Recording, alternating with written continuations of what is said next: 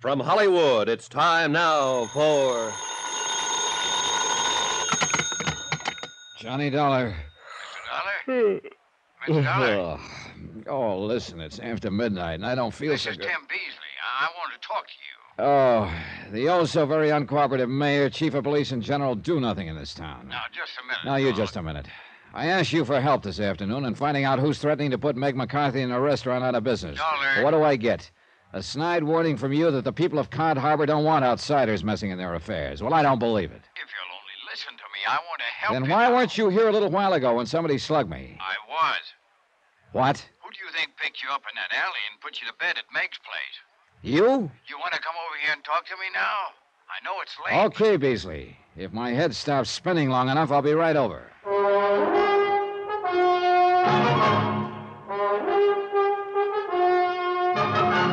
Tonight and every weekday night, Bob Bailey in the transcribed adventures of the man with the action-packed expense account, America's fabulous freelance insurance investigator. Yours truly, Johnny Dollar.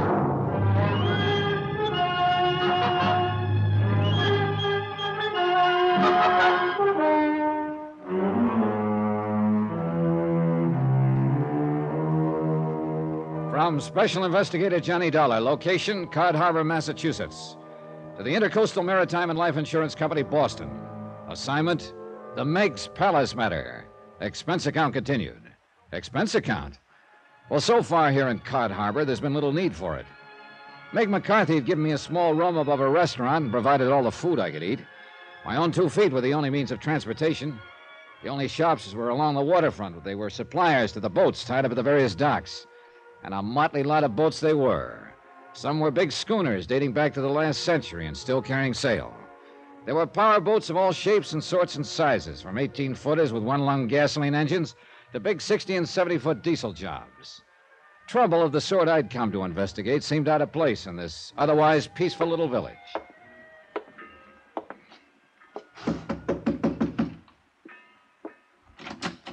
Come in, Mr. Dollar. So, you've suffered a change of heart, huh, Beasley? And you've decided to cooperate. Yeah, that's about the best way to put it, I guess. See, it's Now, this wait, way. wait. Before we go any further, what was this bit about picking me up after I got socked on the head a while ago? Listen, Mr. Dollar, after you left here this afternoon, I got to thinking. Maybe I was wrong in giving you the back of my hand, and maybe you was right in walking out mad like you did. Well, how would you feel? The insurance company back in Hartford gets word from Meg McCarthy that somebody's threatening to burn up that joint on the waterfront she calls a restaurant. It's insured for $15,000, and she's insured for $25,000. I know. Well, you see, it's this way. And when I get here, I learn that somebody has already tried a couple of times to set fire to the place. All right. I learned a long time ago that in a case like this, it's smart to enlist the help of the local authorities.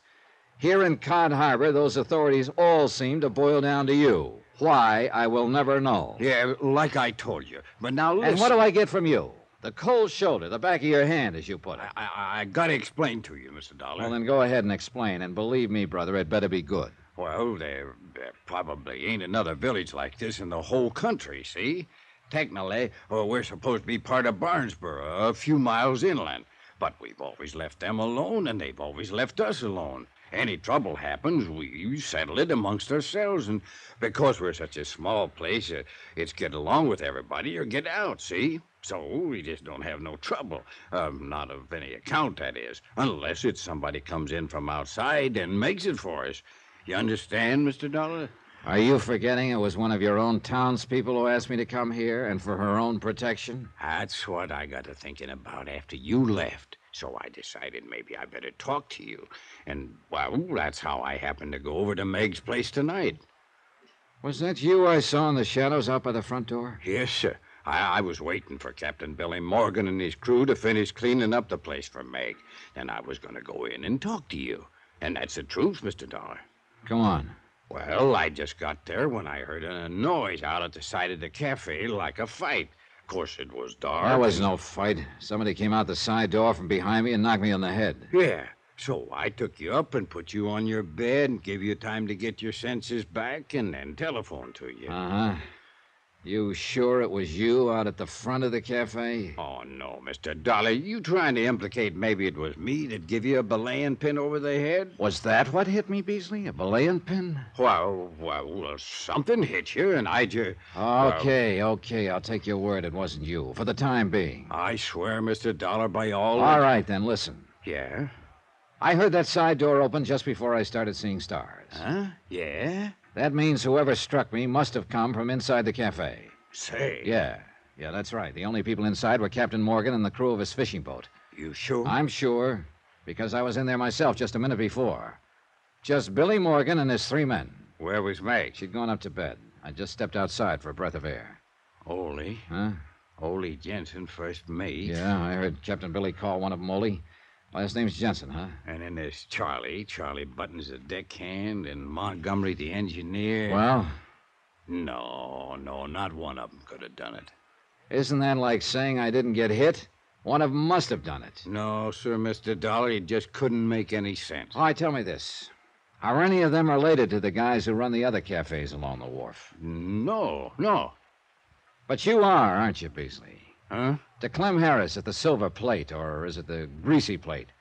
Anyway, he's your cousin, isn't he? I told you that. But if you think he had anything... Right now, I don't know what I think. Well, let me tell you this. If you have suffered this big change of heart, it's about time you started proving it. I'll do anything you say, Mr. Dollar. All right.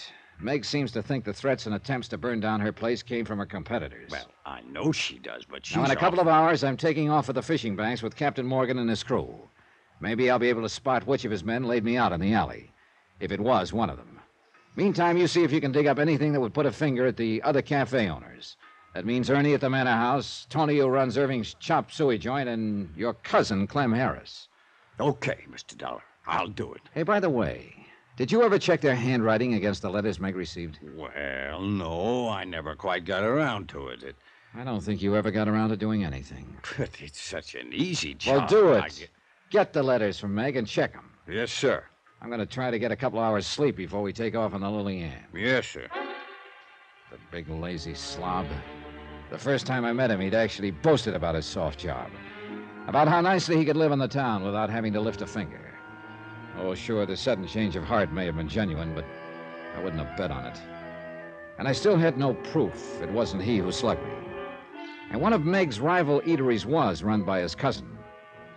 But then everything indicated that whoever struck me had come from inside her own cafe. So I decided it was more important than ever that I go on the next day's fishing trip.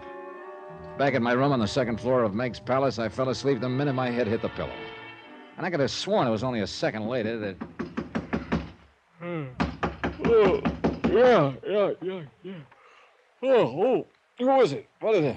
Time to get up and out. What do you think it is? Who else? You're going out with the boys. Just get them lazy bones of yours up out of that bed. Oh, but it's still pitch dark. Are you decent? Well, whether you are or whether you ain't, it's time you was up. Here's the light for you. Oh, turn that thing off. Now, here's some coffee. Take a saucer or two. It'll choke you. It's that strong, but it'll wake... Johnny boy, what happened to you? Oh, just what it looks like. But your head... Somebody just got real friendly with a belaying pin right after you went to bed. They come up here and attacked you? No, it was outside, out by the side door. I'll kill whoever done that to you, Johnny boy. So help me, I'll find out who done that. Be sure you want to get up and go out to the banks. Maybe you... No, I'll be all right.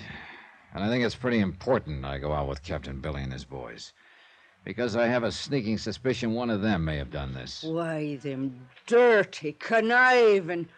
Oh, no, Johnny, you must be wrong. Oh? Why, don't you know, darling, that's the finest crew of men in all of Cod Harbor. I'm not so sure. But then you mean you think one of them could also be behind trying to burn me down? And maybe me with it? You can be mighty sure I'm going to try to find out. Oh, Johnny boy, I pray that you're thinking wrong. Anyhow, if you're going with them, well, up and out with you. By the time you're in your clothes, I'll have some grits on the table for you. Eggs and pork chops and donuts and jam and hot cakes. I met the crew of the Lily Ann at that breakfast. Breakfast? Considering the amount of food set before them and the way they piled into it, you'd think those 4 men hadn't eaten for a month. And I must confess, there was nothing about them that looked like cause for suspicion. First there was Charlie, a tall, brown-eyed, husky young fella, alert and pleasant, with a sense of humor, and he was obviously liked by the others. I don't know, Mr. Dollar. I think you just got to dreaming about some nice, pretty gal, and when you reached out and tried to grab her, you fell out of bed, and that's the way you got banged up. Montgomery, a bit older, the man who was responsible for the engines on the boat.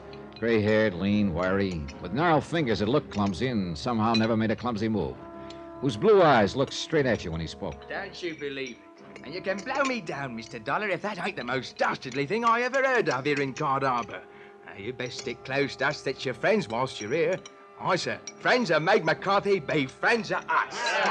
Then Ollie Jensen, first mate, the oldest member of the crew. Quiet, calm, and efficient. The soft-spoken one. It's not for me to inquire why you're here. What business you're about, Mr. Dollar, and I don't. But I'm certain it's for the good. And any help that we can give you, you're welcome, sir. And I say the devil with all this chitter and chatter when there's fish at sea for you to catch, you lazy lunkers. Get up from that table and get to work. By the time the sun's up, the fish will all be at your reach.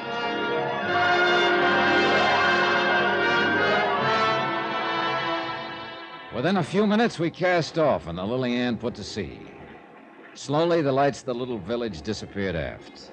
The moon had gone down, and our only company out on the dark water was the twinkling stars and the occasional running lights from the other boats setting out for the fishing banks. Captain Billy Morgan stood at the wheel. Montgomery sat athwart the engine cover and occasionally made some slight adjustment or indicated a change of throttle to the captain. Young Charlie and Ole made ready the two small boats and trot lines. For today, we'd go for codfish in the deep that lay along the edge of Taylor Banks. I stood alone up in the bows, looking over the curling wash as it scattered the myriad microscopic beings and gave a soft phosphorescent glow to the water gliding past. And I wondered why there had to be trouble in this world, where honest labor by honest men could do so much more. Honest men? No, not even among this crew. One of them had to be the man who'd attacked me. Was probably the one who had threatened to burn Meg McCarthy out of business. So I'd better have at it. I'd better get back aft, talk with them, watch their every move, try somehow to trap one of them into saying something that would give them away. Or maybe, who knows, give all of them away. And above all, watch my step. There was a long way back to shore. And the darkness and the sound of the engines could all too easily cover up an untoward act by one of them. It did. Before I could lift my head, a powerful pair of arms had picked me up bodily and dropped me overside. In the brief moment that I remember, I felt the strong tug from the big propellers as the water closed over me, then a terrible blow against my side. Then nothing.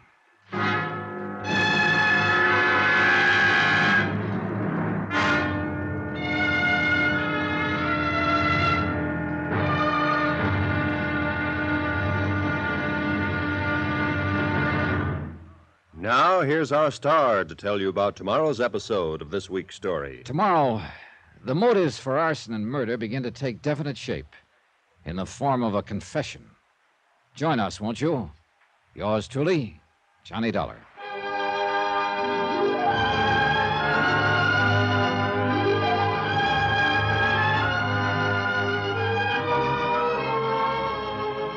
Yours truly, Johnny Dollar, starring Bob Bailey, is transcribed in Hollywood. It is produced and directed by Jack Johnstone, who also wrote this week's story. Be sure to join us tomorrow night, same time and station, for the next exciting episode of Yours truly, Johnny Dollar. Roy Rowan speaking.